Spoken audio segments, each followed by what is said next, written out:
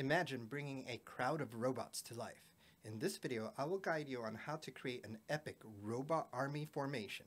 By the end, you'll be able to create your own stunning robot crowd scenes. Hi, I'm Alejandro Perez, the CGI Nerd. I have over 20 years experience in the entertainment industry, working on blockbuster movies, AAA games, and even a Super Bowl commercial. I've served as a character technical director, motion capture analyst, crowd simulation lead, and as a tenure track professor at RIT. Today, I am here to help you unlock your creative potential. Let's get started. Okay, to start off, we're going to create a geometry node, and let's name it Crowd Formation. Inside of this geometry node, let's create a FBX character import node. Then let's save our project, and now we can go back to that FBX character import node and access the character file that we want to use for this project. The FBX character import node has three outputs. The first one is for your geometry, the second one is for your capture pose, and the last one is for any animation that would be associated with this character. This FBX file doesn't have any textures associated with it, but if it did, it would automatically pop up when you look at the geometry output. In my case here, I have to go in and create a material node, then jump over to my material editor, create a principled shader, go to my textures, and assign the texture color file that I want for the character. This is as far as I'll go for this example right here, because I just want to focus on the simulation on this video, but I will later spend some more time and fill in all the other textures that are associated with this character. So let's go back to our object level, then jump into the crowd's geometry node and back to the material node that we created, and let's assign that new material that I just created for the robot. And then, just to keep the scene clean, let's name this node Robot Shader. Now let's create an agent from rig node, and we'll connect this to the FBX character import node. This agent from rig node will be used to house all of the information for our individual agents for our crowd simulation. Now let's create a agent layer node. The agent layer node is how we can define the way the agent looks. So the agent from rig is going to be controlling like how it moves and identifying the agent, whereas the agent layer are ways to be able to control the way the agent looks. The agent layer needs three inputs. First one is going to be our agent. The second one is going to be our geometry, and the third one is going to be our capture pose. Now that we've done this, if we visualize the agent layer node, you'll notice that our texture that we spent time trying to connect is gone. So that was part of the reason I wanted to show you connecting the material, just to show you that once you get to this point, you're going to lose the materials that are assigned to it. That is normal, don't worry about it. But just for an example, if we take this agent unpack node and unpack our agent, you'll see that we can get the textures back. So the data is there, it's just not visible, but in the end we're actually going to assign the textures a different way.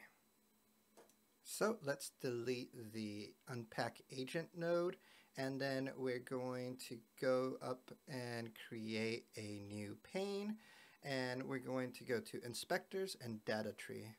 In this drop-down menu, we're going to select Material Style Sheets. Expand the OBJ level, then go to the geometry node Crowd Formation, expand that, right-click, and then go to Add Style Sheet Parameter. Now expand that, right-click, and add a new style. Then right-click and create Add Override. We're going to change the setting to Set Material.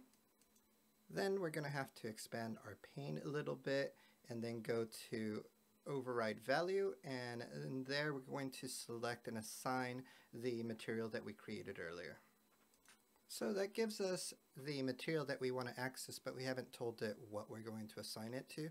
So under Style, right click on it and then click Add Target, and then we're going to set it to Primitive. In this case, that's going to be okay because we're only going to have our agents in that node. but if there were other things in there, it would assign it to everything that is inside of that geometry node. You could add subtargets if you wanted to get more specific though. Now let's jump back to our geometry node. And now that we're here, let's create an agent clip node. This agent clip node will allow us to be able to bring in animations. In this case, I'm going to use an FBX animation. So let's switch the input type to FBX, and then I'm going to give it a name. In this case, it's going to be idle.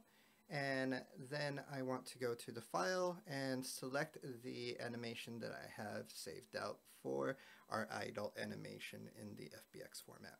Now let's double check that this is working. We can go up to the clip preview section. Let's check on this first input and then select our idle animation.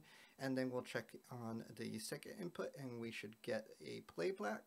And if the animation is playing too fast, make sure that you switch over to real time inside of your timeline on the bottom. You can use multiple animations if you'd like. In this case, I'm only going to use the one. It is 150 frames long, so it's several seconds long, and I can get some variety by offsetting when the animation starts for each agent. Now let's create a crowd source and connect that to the agent clip, and then let's switch over to the formation type. So that way it lays it out as a formation. And then now you're going to notice that if we render, we're going to have a little bit of clipping and issues. The reason for this is that the agent's bounding box is based off of the skeletal mesh for the agent rig and not the actual geometry. So if we want to expand the bounding box, we have to go through and set up a way to be able to expand that, and it knows where there is more geometry. So the way that we're going to achieve this is with an agent collision layer. And with the agent collision layer, we're going to actually create collision geometry that is attached to the agent skeleton. And in the future, this would actually be really helpful to be able to do ragdoll simulations and things like that. But it also helps us by expanding the bounding box of our character to be able to get the whole agent when we render. Before we start adjusting the agent collision layer, let's go to our agent layer and turn off the animation clip that we were using. That way we can be in the default 8 pose. That will make it easier to just gauge the size and the direction of our collision boxes that we're going to be creating. Now, if you look carefully, you'll see little dots on your character. These dots are actually the points for your character's joints, the skeleton. So if you click on one of them, you'll see that you'll have a control handle that you can manipulate and adjust the size for each collision container box that we're going to be working with. And also, if you hold shift, you can expand it symmetrically in the direction that you're pulling, so that should save you a little bit of time as well. At this point, we just go through and repeat this for every single joint on the body, and then we can continue on from there, because then the bounding box will be expanded to cover the whole character. So I'm going to do that off screen, and let's jump straight into the next step here. This is what the character looks like when it's all finished with its collision layers created. And now let's jump back to our crowd source node. Now if I push play, you'll see that all of the characters are moving and animating with that default idle animation that we created. But the problem is that they're all moving at exactly the same time. So let's go over to the Randomize tab. And then let's check on Randomize Clip Time, and we'll see the settings where we can start playing around with how much offset we want for each animation for each agent. If we play it now, you'll see that there is some variation. So now if we look at the settings for here, it is randomizing up to half a second between each agent. So there's about half a second variation in the start time for all of these. But because my clip is much longer, I can actually increase this. So this setting is in seconds, so I'll have to calculate how many frames. I have 150, and then calculate it out how many seconds that would be, and then add a randomization for that range, and then I'll have a much wider range that I can actually use for my randomization for the agent's animation. So just to keep things easy and not needing to do all of the math, I'll just put it at 5 seconds because it's kind of in between seconds right now, between 5 and 6. And then we can see when we play back that we have a much diverse set of animations. At least it looks like it. It's all using the same animation, but they're starting at very different parts, so we don't see as much overlap. If we did, we can actually adjust the seed value, and then it will randomize it with a seed value, so that way you can get a new variation as well.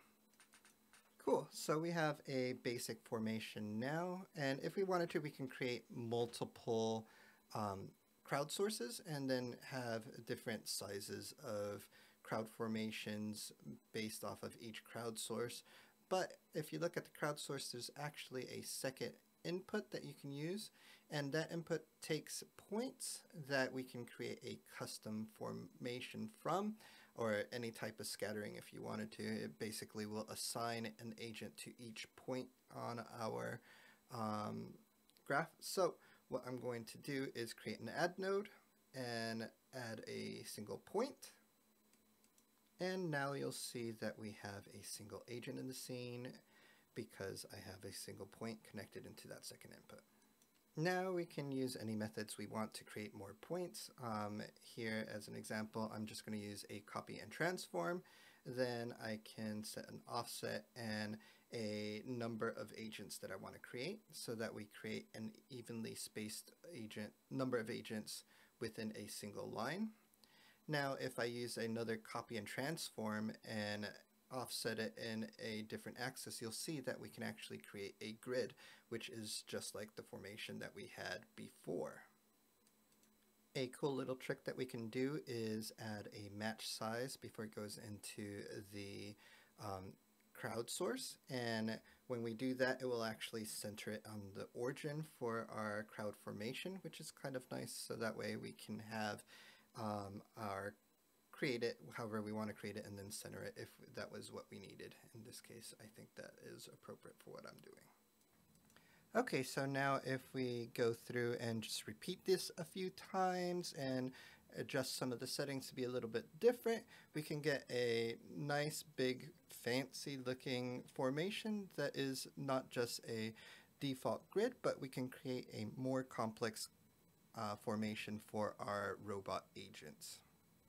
So great job on creating your robot army formation. Want to learn more? Check out this video on creating advanced material style sheets for your crowd agents.